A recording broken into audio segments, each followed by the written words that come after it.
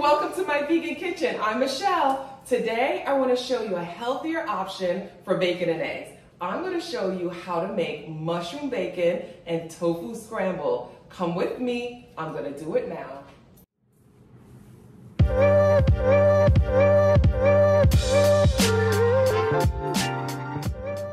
Alright guys, so as you heard in the intro, we're going to be making bacon from mushroom. So, in this container, in my airtight container that I keep in the refrigerator, I have some trumpet mushrooms. They're called different names, so you can call them trumpet mushrooms or they're king oyster mushrooms. You'll see different names, but this is what it looks like. I like the texture of using the trumpet mushrooms because it does mimic bacon to a T. This is how I keep my mushrooms. I always get that question, how do you store the mushrooms? How do you clean the mushrooms? These are really easy to clean. Run them under water and just wipe them dry with paper towel. I use an airtight container, line it with some paper towel, and just keep my mushrooms in the refrigerator. These can last for 2 weeks. I've had them for up to 14 days and they're fine in the refrigerator. They last pretty long.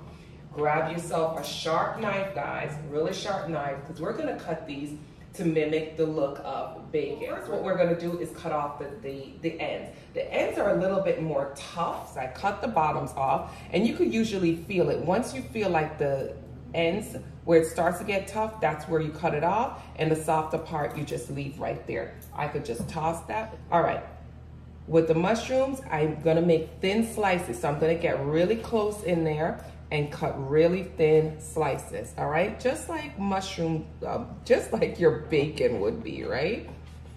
All right, so we're just gonna cut really thin slices, and depending on how many strips of bacon mushroom you want, or mushroom bacon you want, is how much you're going to cut.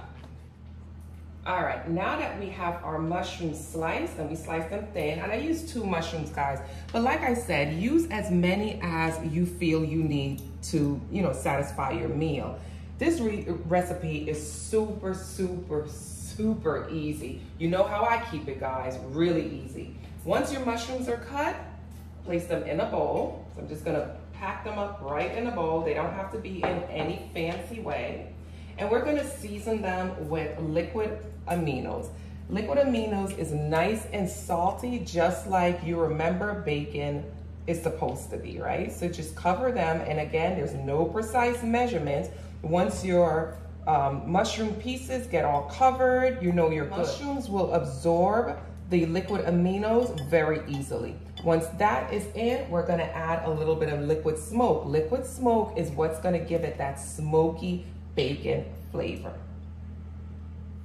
Of course, I spilled half of it on the cutting board, but you only need a small amount of the liquid smoke, maybe about a teaspoon or so. Okay, get everything mixed up, and yes, I use my hands, again, because it's my kitchen. All right, so I get it all mixed together, and we're gonna just let that sit and marinate for about 1 to 2 minutes. It doesn't have to be long. While this is gonna sit on the side marinated, I'm gonna get the oven heated on 400 degrees. All right, so while the oven heats up, I'm gonna use my cast iron skillet to place my mushrooms and cook them in the oven, okay? If you don't have a cast iron skillet, you can use like a cookie sheet, just line it with parchment paper, and then put the mushrooms right on the cookie sheet open. You don't cover it or anything, but if you're gonna cook, guys, you've gotta have one of these cast iron skillets in your kitchen. They're perfect for stovetop, and then you can use them directly in the oven. They're great for bacon also, so you wanna have one of these. And there's no funky chemicals, there's no toxic chemicals in this type of cookware. All right, so now that our mushroom have marinated for a couple of minutes, I'm gonna add just a little bit of oil to the pan. Okay, you can use an oil brush if you'd like. I'm gonna use my hands, and I'm just gonna swirl that around in the pan.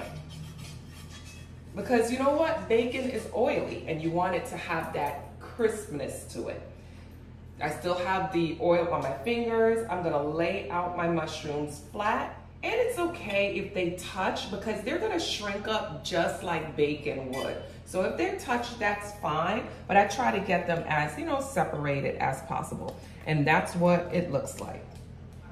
So now we're gonna place them in the oven for about 15 minutes. But kind of keep your eye on them because you don't want them to really overcook and get too crispy. But let me place these in the oven.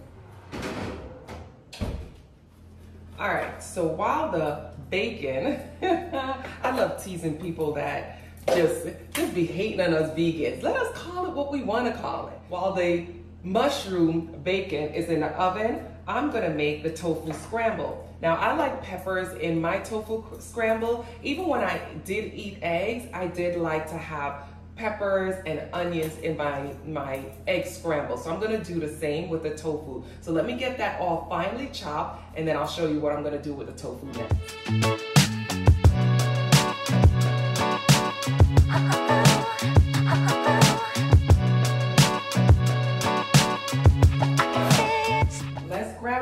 Skillet and get that heated up.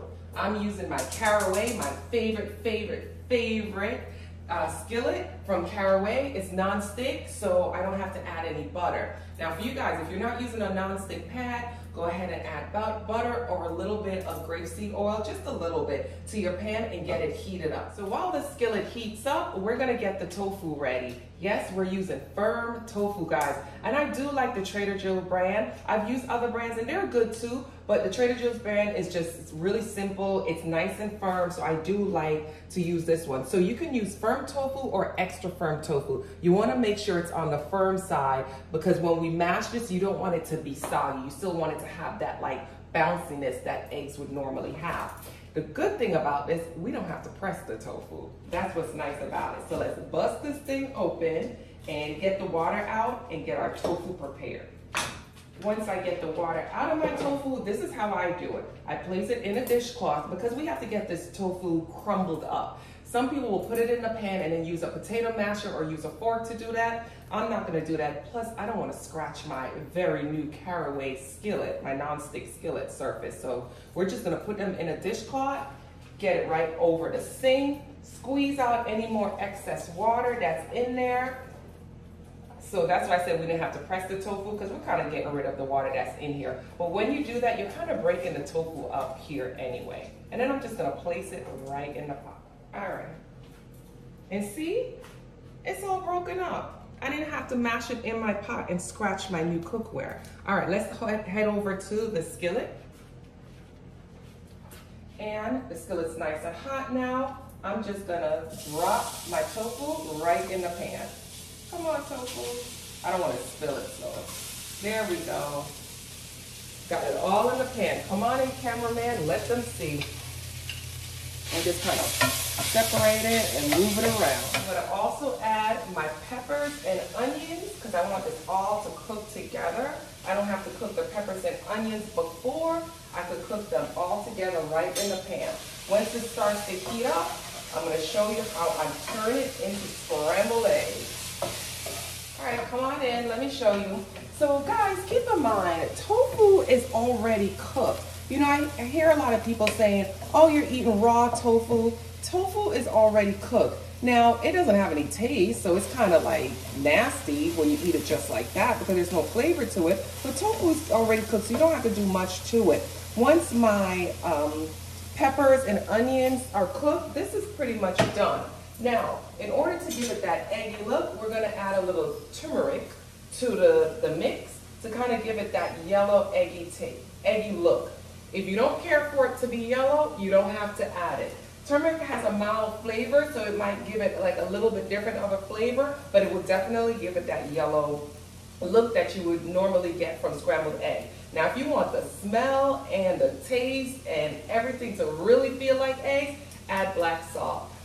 I get this right on Amazon. It's on my Amazon storefront. If you guys need to purchase it, I'll leave the link below. This one is actually my favorite. Just add a little bit of that black salt. What's crazy is that when I make this, the whole house smells like I'm not vegan. Like if you walked in, you'd have been like, Michelle is lying. You know she be eating that bacon and them eggs behind our back because the house smells like eggs and it smells like bacon, for real. So, you know, we eat with our eyes and our nose before we actually taste it. If you want to convince somebody, this is it right here. And look at that. we got ourselves some scrambled eggs, just like that. All now, for those of you who like scrambled egg and cheese, guess what? You can add the cheese right to the tofu. I'm just adding some Parmesan cheese. Mix it around and the cheese will melt in and it'll taste just like scrambled eggs with cheese. So I added Parmesan cheese, but guys, you could add cheddar cheese. You could add whatever cheese you want. It's just gonna taste like scrambled egg with cheese. All right, so it's time to plate. I got my plate ready. I got some sourdough bread. And guys, you know, you can't eat bread. Just make sure that the bread enriches your body, so it nourishes your body. Sourdough bread has bacteria that's good for your gut. So the bacteria in the sourdough is really good for your gut. So if you're gonna choose to eat bread, sourdough is the way to go. Let's grab our scrambled tofu. So our tofu scramble, that's what it looks like. Let's lay it on a plate. And remember, I added cheese to mine. That looks just like eggs, guys. Just like eggs. Mushrooms. That's our bacon. Everything on the plate. When I tell you, even the most skeptic people, they're gonna turn their nose up. They're gonna be like, tofu, it's not gonna taste. It does. It tastes like it. It smells like it. Obviously, we know it's not it. But if you have been wanting that nostalgic scrambled egg and bacon and you just thought you couldn't have it anymore because you went plant-based, think again. It's here and this tastes exactly like it. Let me dig in. Thanks, right? Delicious. This has always been a favorite for me, guys. So, I mean, I know what it tastes like. I eat this constantly. The bacon. What's nice, what's interesting with this, you see, it's just like bacon. It has the same texture. You can make it crispier if you want, just leave it in the oven longer, but it tastes just like bacon. It even smells like bacon. It's crazy. Delicious, delicious. Like I said, I paired it with sourdough bread. This tastes just like bacon. This is crazy. The things we can do with mushrooms. So some substitute, because if tofu is not your thing, the next thing you could do is use chickpea flour. The recipe down below for you guys, just to give you another option if you didn't want to do the tofu. But again, even the chickpea scramble using chickpea flour tastes just like it. Isn't this wonderful, guy? A healthy option. If you notice, I didn't even add any butter to the tofu scramble, maybe a little bit of oil to the mushrooms, but it's mushrooms. It was 3 ingredients, a little oil, some liquid aminos, and liquid smoke, and that was it. That's it. This is so healthy. Usually on Sundays, I start my fast at 6 o'clock, and I usually try to go, you know, kind of more on the clean side with my meals, but it's Sunday, so you know you want to have that Sunday fun day type of meal. This is it. Super healthy. Enjoy. Again, guys, thank you for joining me in My Vegan Kitchen. There's another simple recipe. It wasn't complicated. You guys, you could do it. You can do it. Don't forget to subscribe. Click the link on the bottom, or click the subscribe button on the bottom, I meant to say, and tap on the bell so you can get reminders whenever I post new videos, or if I just leave a post. Sometimes I just got something to say. Enjoy your weekend, guys. Bye.